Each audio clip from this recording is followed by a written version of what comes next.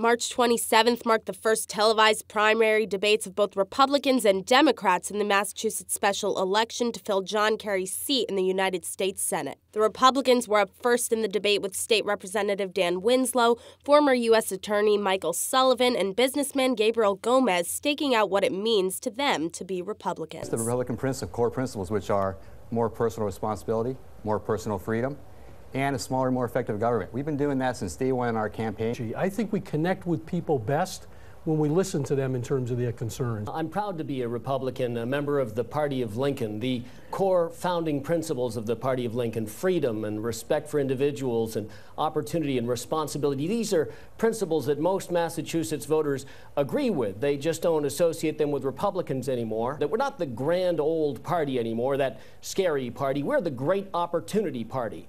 In light of U.S. Supreme Court hearings this week on the Federal Defense of Marriage Act and Proposition 8, the candidates were asked their feelings about same-sex marriage. Michael Sullivan seemed to have a difficult time getting his personal opinion out.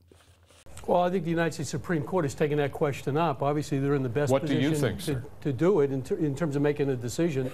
You know, I'm a Federalist by heart. I believe things like the definition of marriage is best left to the democratic process. The other candidates had more straightforward answers on the matter. I support the repeal of DOMA, and I believe in equality of marriage for all people in Massachusetts and the country. I think that if two people are in love, they should be able to get married, irrespective. And I support repealing DOMA. Repealing Obamacare was another question the candidates faced during the debate. I think the overall theme of the Obamacare was right, universal health care coverage, to have more access at affordable and quality health care. Now, I don't think he went about it the right way at the federal level. I think this should have been at the state level. I think Obamacare should be repealed.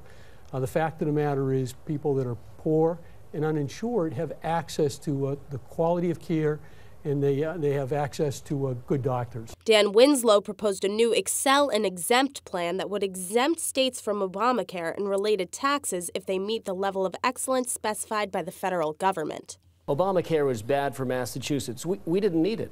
After the debate, Winslow said he felt a Republican candidate could still win in this heavily Democratic state. It's Massachusetts. You can't swing a stick without hitting a Democrat. Lord knows I've tried.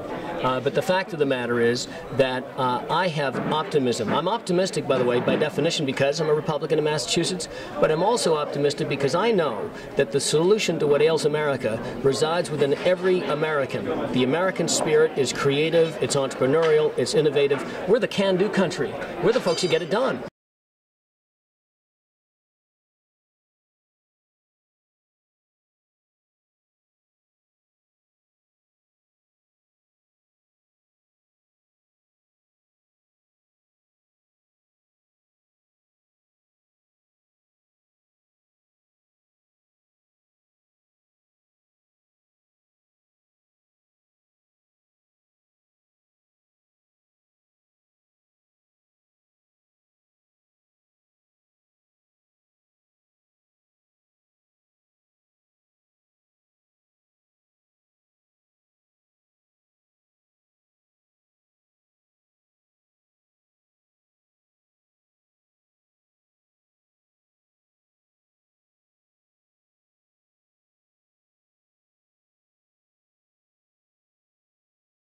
Republican and Democratic candidates fought a hard battle tonight at the debate. The primary is not until April 30th, so there is more time for discussion. Reporting from WCVB for Boston University News Service, I'm Brooke Singman.